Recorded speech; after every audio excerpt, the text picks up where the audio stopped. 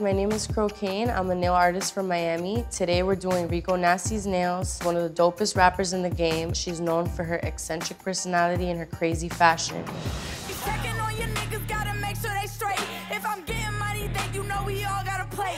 Since a baby in a tummy, mama knew I was great. Hey. No, it's so nice to see you. How are you? Good. So, okay, first thing. Definitely spark So up. cute in here. Oh my god. Last time you did my nails, it went viral.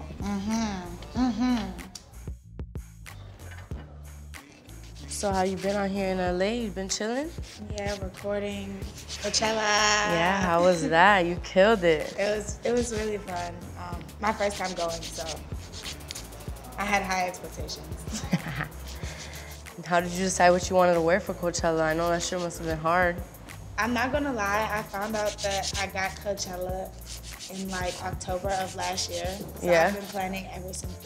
Since then, you gotta be prepared for that shit. Yeah, I went through like 5 different options. Oh my God. So what's the craziest thing that's happened to you out while you've been on tour?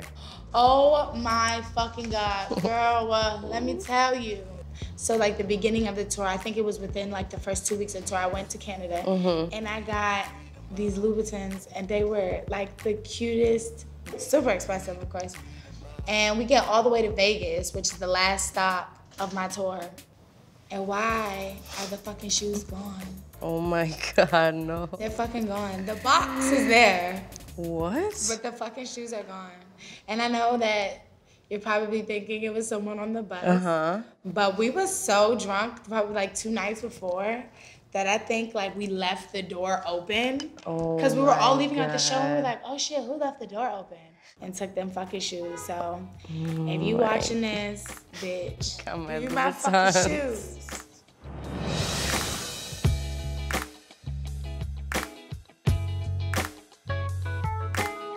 So I'm just curious to know, what kind of drunk are you? It depends what I'm drinking. Okay. So if I'm drinking Hennessy, Uh-huh. I'm sad. No. I'm like a miserable drunk. I'm like, nah. And then Douce is like, you know, I got on my Fenty Savage. You're feeling grown and sexy, I'm okay? feeling very sexy, you know. I don't like vodka.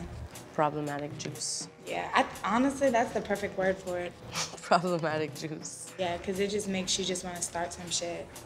You're just sitting in the club like, a dead bitch. Like, what? Calm down. That's pretty much it, though. I don't really drink anything else, just those 3. How do you feel about that, like, with your baby? Do you feel like... I feel like there's, like, a lot of pressure on mothers to, like, be a certain type of role model.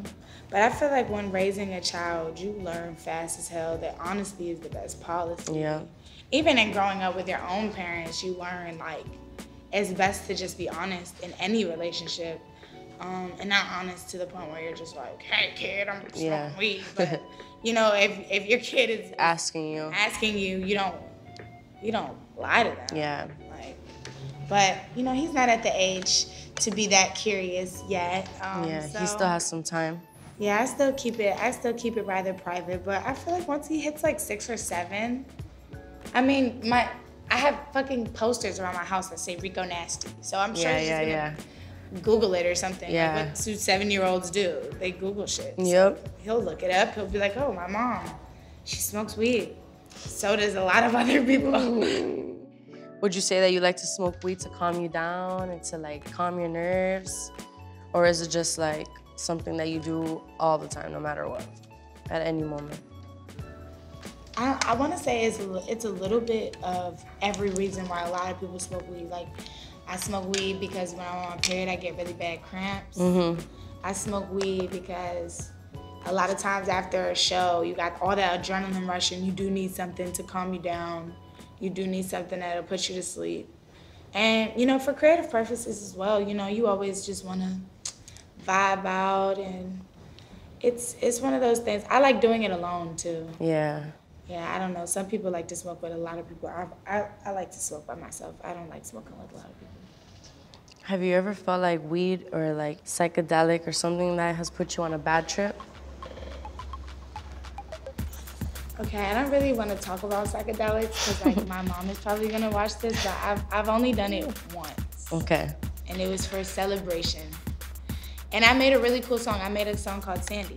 So, you know, like, I vibed out. But, And what was the song about?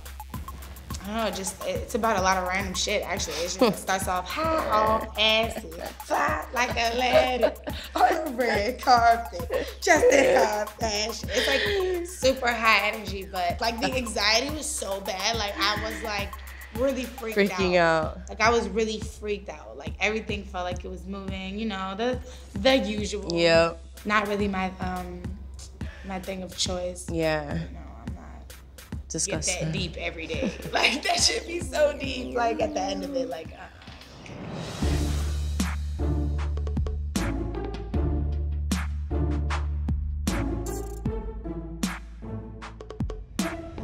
So when you get in those moments and you feel like you're getting upset, how do you calm yourself down? I think about the average stereotype of a black woman reaction.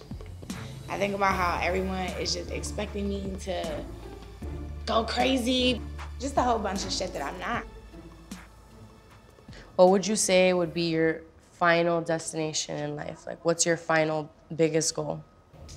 I just want to buy a really big house. I want a house that's like a circle and then like a donut. And then in the middle of the house, I want it to be a pool.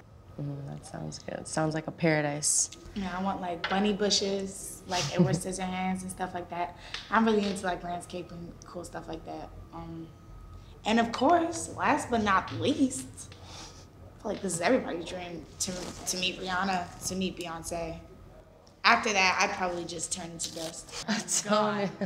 I'm not anything anymore. That's cool. I feel like they probably already know much about you. They're probably already fans. Awkward pause. You know, people tell me that, and I'd be like, ha, ha, No, for sure. I don't believe you. For sure, But for sure. Who knows? People be listening. They be listening to a lot of music. I've been very surprised at the celebrities that have came out and been like, hey, I like Rico Nasty. I'm like, what? I like you. Crazy. So what do you got for your future plans? What do you got coming out? What have you been working on? I've been working on a project. It's called Anger Management. Really excited about it. Everyone has been asking for me to do a collab project with Kenny. So that's what this is. Yeah, I'm really excited about it. We got a Europe tour, and then we're probably gonna do the album after that. Do you have any features with any artists that you like? On the next project, I have a song with Earth Gang, and I have a song with Splurge. That's it. That's the only two features I have. I really do. Oh my God, you did it so fast. Yes. Perfect. Yes. Exactly. So good. Thank you so much. No problem. Oh It was so nice to see you again. So good to And you hit me up if you need anything. I'll see you very soon. I will see you very soon. Have a good time.